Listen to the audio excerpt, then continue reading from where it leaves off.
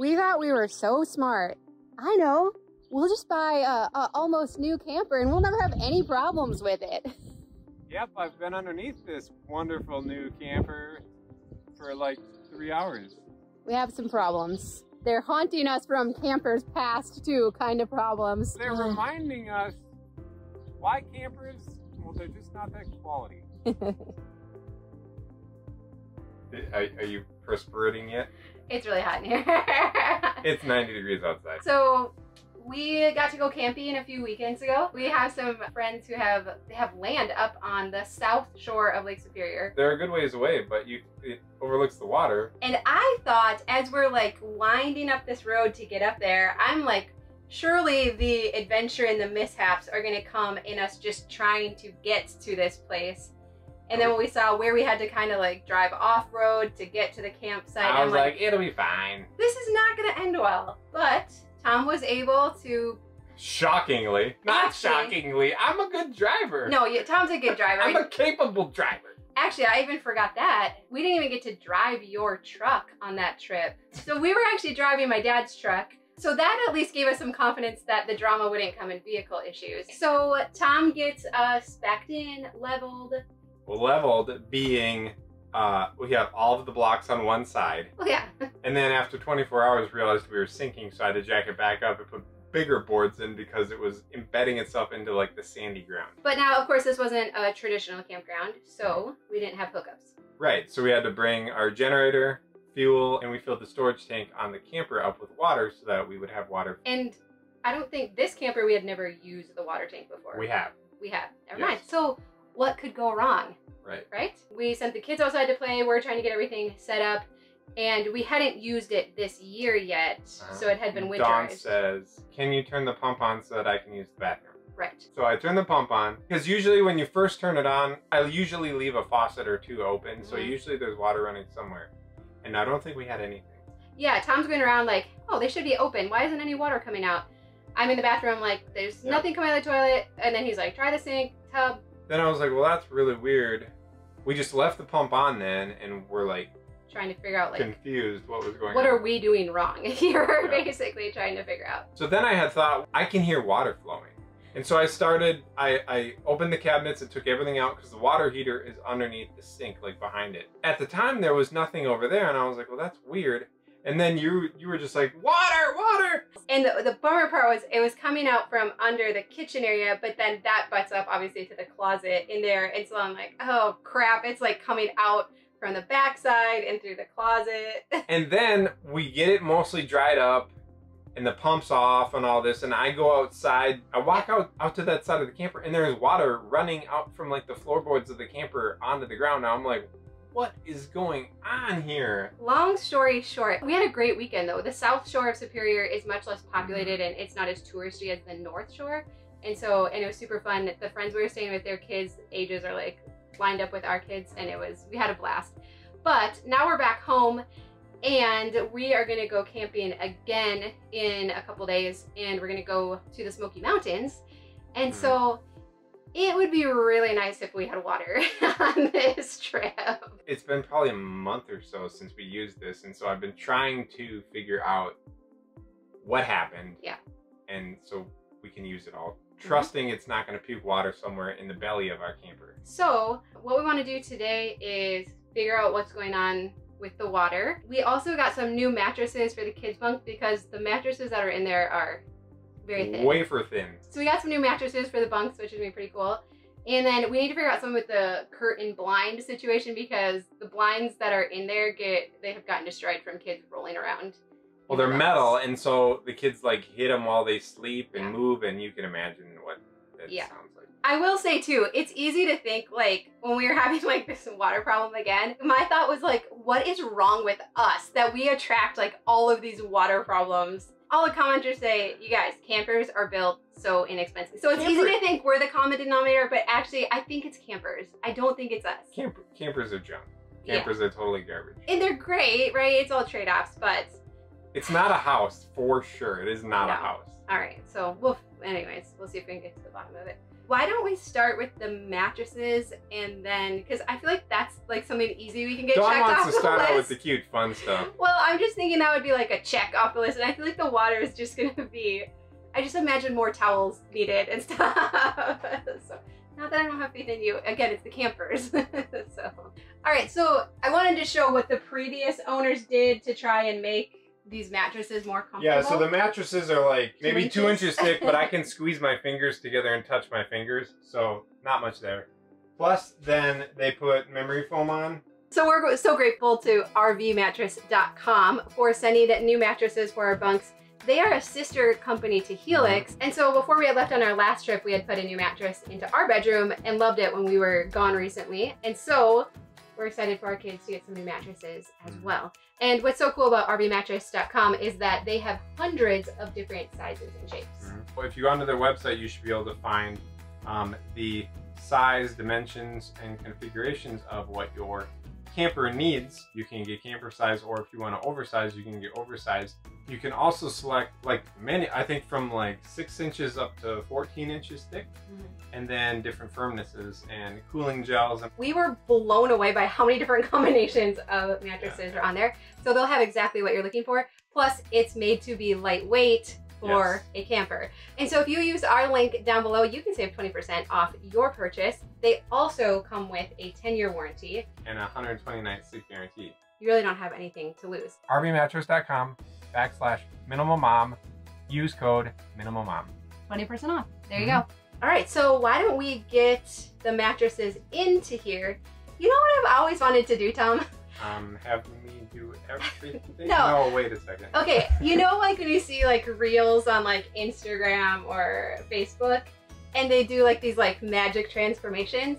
I've always wanted to do one where you like take the box and like throw it at the bed, and then like, poof, the mattress is in there. Poof, Tom wasn't even here, it's just done. Sorry, that's what I heard. Yeah. Would you humor me, and could we try to do something like that? Absolutely. And of course, just like our Helix mattress, the mattresses come rolled up very compactly in a box, so they're really easy to manage, and there's free shipping within the US. Okay. Yeah, watch how easy it's going to be to put in. Okay, you get the box. It says Team Lift on it. I'm the only team you need. All right, we're gonna do the top. Wait, Ready? okay, no, I'm not ready. All right, ready? 1, 2, 3. Yep. All right, not bad. Thank you for indulging me. We might need to practice that a little bit more, but the mattresses look really awesome, and I know the kids are gonna be excited to sleep on them. The other thing we didn't love about the blinds was that they didn't really block the light very much. So I just got one blackout curtain, and I'm just using a sticky back Velcro. Like, you know how I roll, right? So the thought is that if the kids want to take it down like during the day, they can just unvelcro it. But actually I'm thinking what they do is they'll just flip it up over the little valance that's in there. And I wanted to keep the valance just to make it look a little more finished. I don't want to go crazy in there right now. I don't love the valances, but it's fine. The nice thing about this blackout fabric is that when you cut it, you don't really have to hem it or anything. So I try to use as many of the pre-hemmed edges as possible when I'm doing this, but I know this one curtain will easily do all 3 of those. And then I also got some new bedding to put in there because that's the fun part. Who wants to think about water problems when you can just put in new bedding, right, Tom? I like fixing things, so I don't mind figuring out the water thing. Yeah. As long as I'm not under a timeline, which I am. Yep. And I would rather just make things look cute. Go team. Go team. All right, let's make up these beds. Tom actually wrestled the sheets on for me, so I was very grateful for that. But I have some comforters and other things that we can put on too. So I wanted to get the same lightweight comforters that we have, well, in our bedroom, but also in other areas of our house.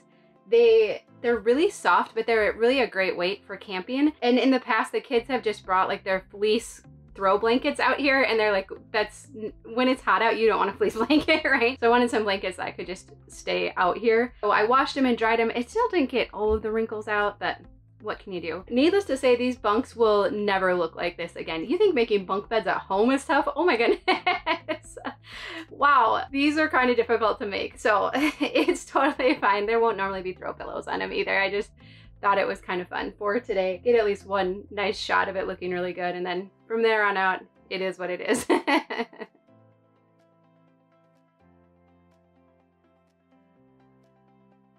And I was able to finish up the curtains too.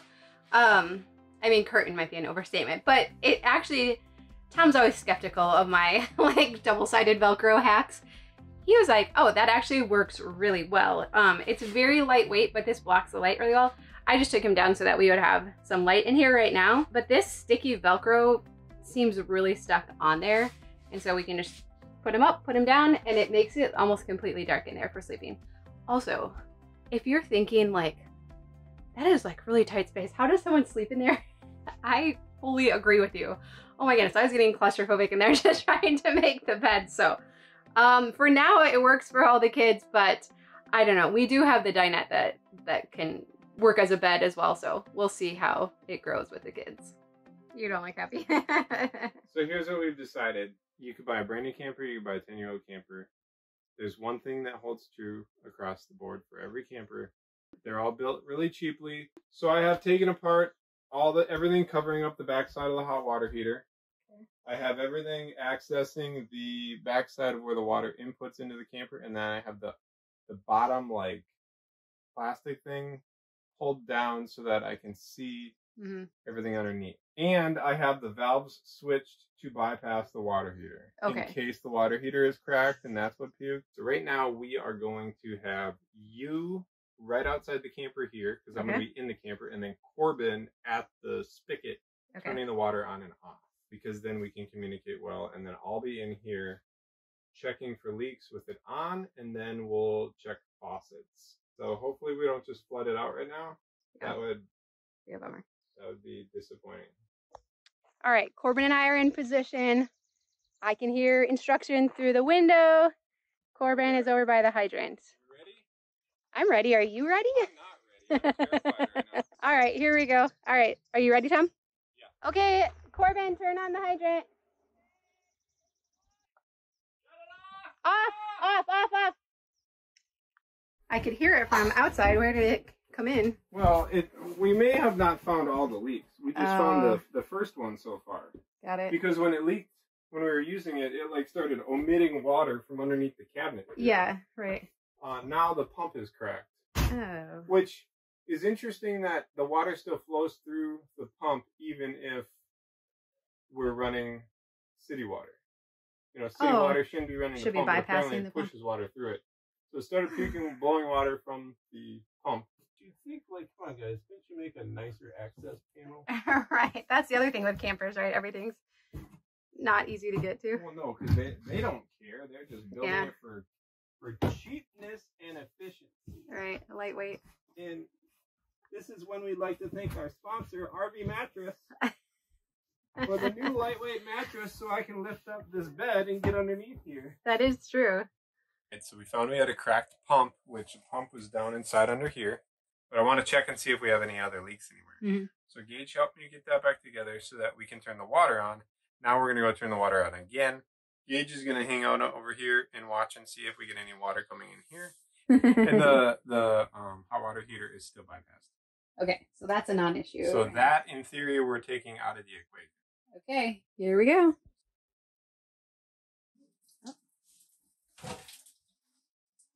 Why does it sound like there's water rushing, but there's no water anywhere? So I understand that if... Going into the water heater? Oh, turn it off! Off! Water heater's broken. Alright, so nothing is leaking. The hot water heater is bypassed. Oh, look at that. There's water there. Eh? Why don't we have water here?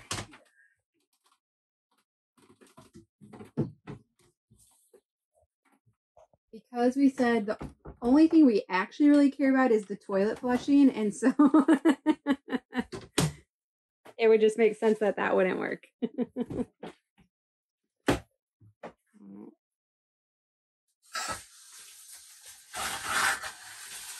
Okay, hand pressure at the top.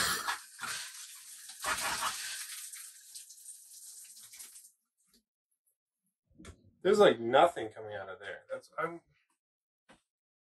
so confused. think I've done this before. So here's what we need to figure out. So what happened, so somehow water was still in everything, which is what we wrecked the pump, we wrecked the hot water heater, right? So those two things are wrecked. So is there something inside the toilet that could have held water? But we're not, so what I was going to say is we're not leaking any water. No, we just don't have water, so it's different. Right, so if we're not leaking water back here, to our knowledge, well, we can't hear any water either. It's not getting water back here, but why would it not be getting water back here? You're getting to know this camper real well. Usually when I get to know a depreciating asset well, we send it down the road. All right, we're not going to sell this camper yet. But we have some major things to fix before we can go camping next week. I mean, as long as we want running water. Yep. Just like Chronicles of the Camper. We haven't had a good water story for a year. Year and a half. So, you know. Honestly, the years are blending together. I know, right? So I think where we left it last, you had bypassed the water heater and the water pump. Correct. The toilet had no water, and the faucet in the bathroom had no water. The shower had water, and the sink had water. Apparently, I didn't winterize our camper correctly because the water pump burst over the wintertime, and the hot water heater tank burst. And so So that would make sense why there was water coming out from under the kitchen area and also the back end of the camper. Yes. Okay, let's see that. This is pretty remarkable. This is the water tank that goes on the hot water heater. That's the crack.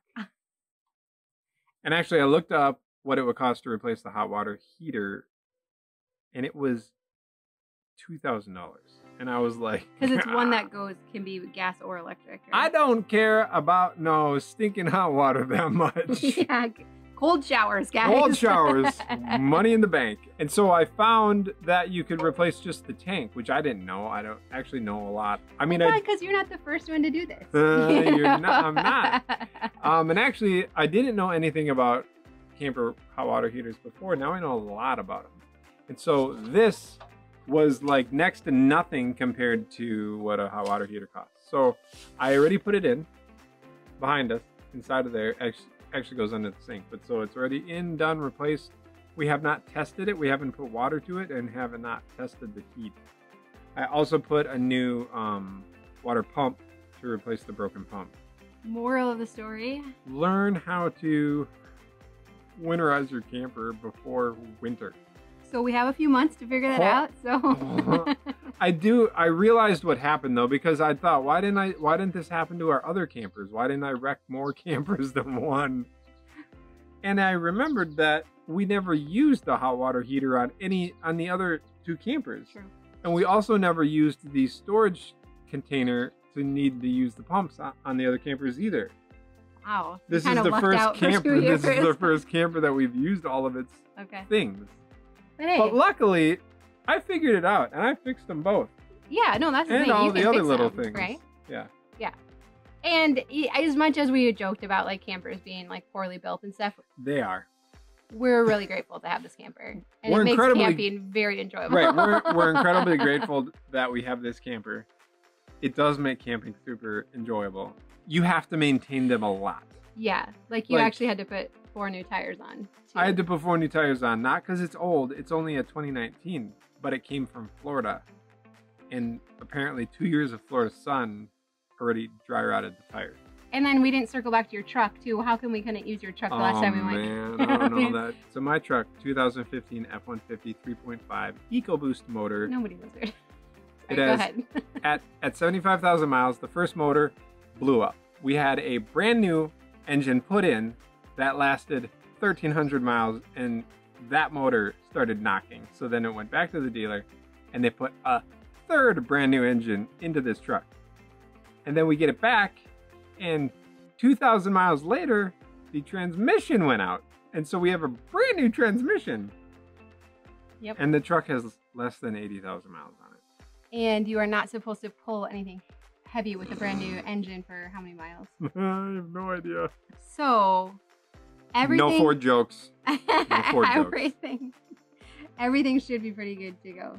We're actually going to drive slow. I usually drive pretty fast. We are going to just take our time to get down there. Yep. We'll get there when we get there. So now we just need to pack everything up. We'll definitely take you along for the trip, and we're just really hoping it's going to be a really boring trip. Uneventful trip to and from. Yep, just relaxing. Not much drama going on. The only water in the camper we want is through the faucets and the fixtures. And the only fluid we want to have to add to the truck is fuel. Yeah. All right. Well, we'd love to know what you're up to this weekend. Do you have any travel plans? Have you ever blown out a water heater or anything on your camper? Let us know down below. But we love you. We hope you have a really good weekend, and we'll see you again soon. Bye-bye.